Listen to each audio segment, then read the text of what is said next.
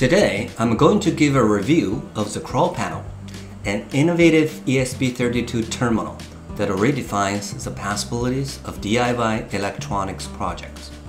When this board arrived, I couldn't tell what was special about it just by looking at it. But as I played around with it, I gradually came to appreciate its qualities. In today's video, we will explore the features and capabilities of this impressive device and see how it stacks up against similar ESP32 dev boards. At the heart of the CrowPanel is a powerful ESP32S3 microcontroller, recognized for its versatility and performance among the series of ESP32 controllers. The CrowPanel harnesses the full potential of the ESP32S3 to deliver unparalleled performance and reliability, empowering you to bring your innovative ideas to life.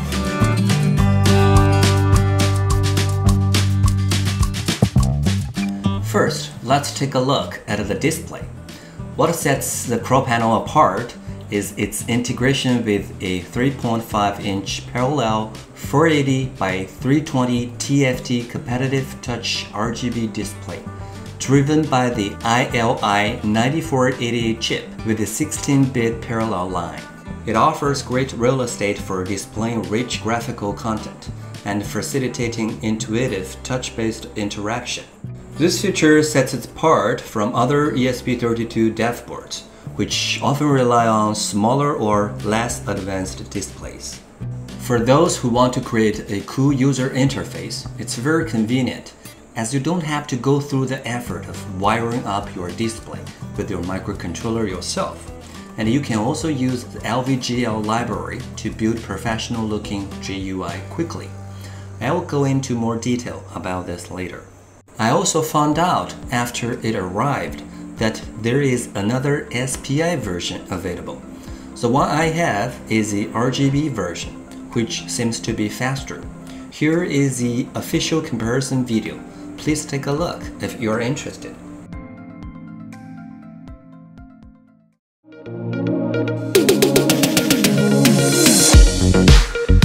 Now let's look at what interfaces it has. CrowPanel is equipped with a popular USB Type-C connector for uploading programs, as we often do with other ESP32 boards.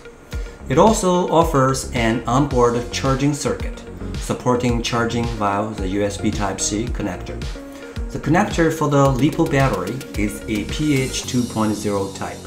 CrowPanel is equipped with 4 CrowTail interfaces, also known as HY 2.0 4P connectors, allowing plug-and-play with various CrowTail sensors. These are the same form factor as the Grove connectors. You can also connect and use modules using Grove connectors. However, you need to check if the pin assignments match. The I2C modules I have worked fine and can be used as is. Please try it at your own risk.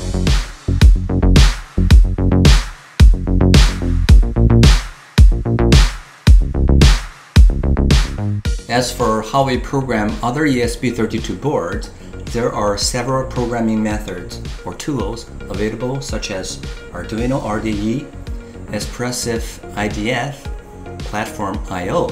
Also, if you prefer, you can program with MicroPython. You can program using whatever method you want. For this video, I mainly use Arduino IDE. In the following, I will prepare and run programs using the Arduino IDE and talk about the process and results.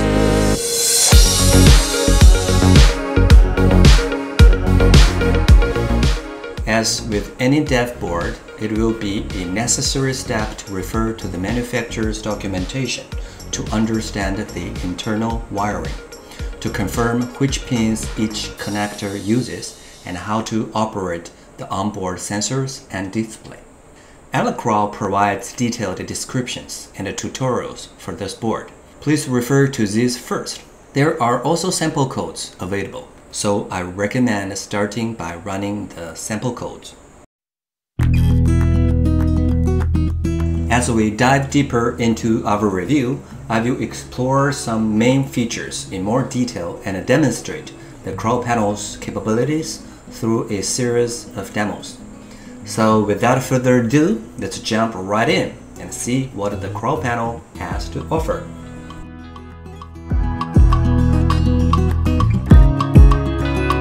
The very first thing I want to do is to get LVGL running.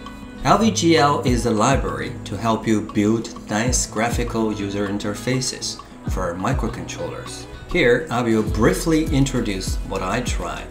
First, download all the necessary files from the wiki site mentioned above.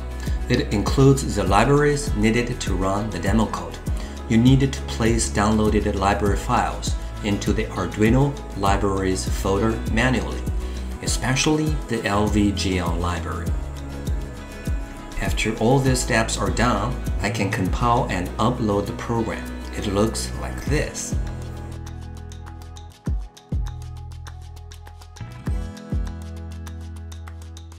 After I have confirmed the process is working, the next goal is to control other modules by clicking buttons on the screen. We will do this later. Before that, let's try some simple sample codes.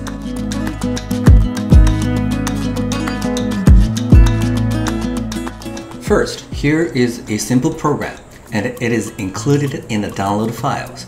Here are the results of running it. It is the onboard buzzer making some noise. Since we have all kinds of ports, I'd like to connect and try controlling other modules from the CrowPanel.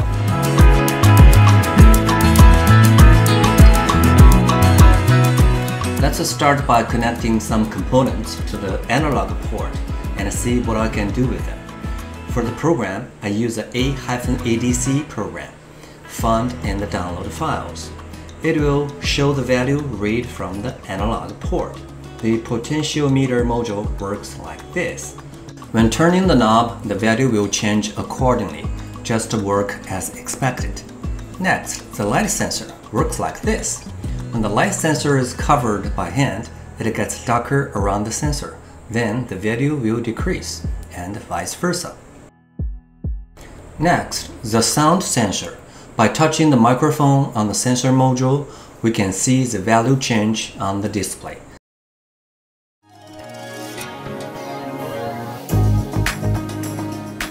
Next, I will try the digital port.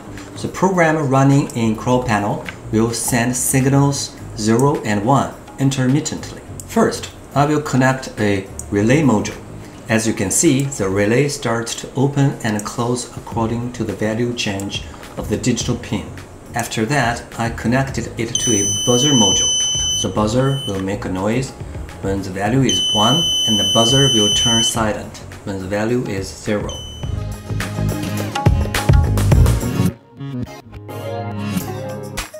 Next is a little exciting part.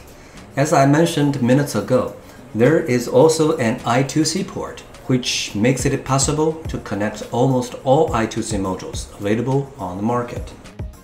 For this video, let me show you my self-made I2C module. Well, as you can see, at its core, it is an Arduino board with some fun parts. It was one of my old projects to test DF player. I made some modifications to it by adding an I2C connector and removing the unnecessary audio amplifier circuit that was previously included. First, let me show you how to control an LED from the CrowPanel by touching the button in the graphical user interface. It is a simple demo, but you get the idea that we can make the CrowPanel into a sophisticated touch controller. As you noticed, I created a simple UI with a button that I can click to trigger an action I need to execute. Let's see the part of the program doing this. We need to prepare a callback function. When the button click event is fired, then this callback function will be called. Here in my callback function, it is just sending some data to I2C receiver. It is pretty simple. Also, you need a program to decide what to do when certain data is received at the receiver side. My receiver program is to blink the LED when one is received, and you can adjust this part to fit your needs. Next, let me show you how to control the DF player to start and stop playing the music.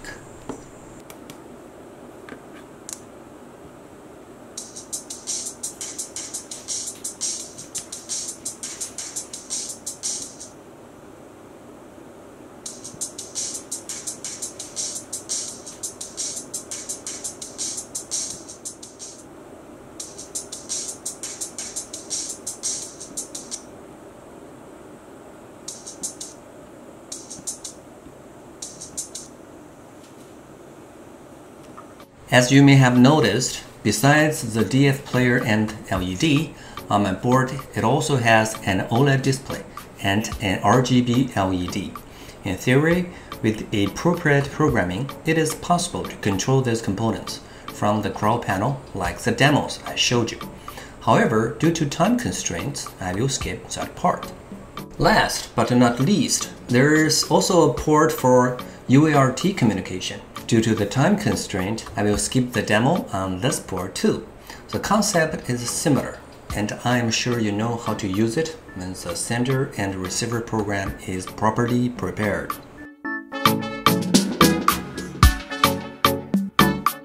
If you want to have one for your next project, you can find more detailed information on the product page. I will add a link in the description section. You can buy one from the Crow official store or any other EC site you like. Search CrowPanel ESP32 Terminal and I'm sure you can find it.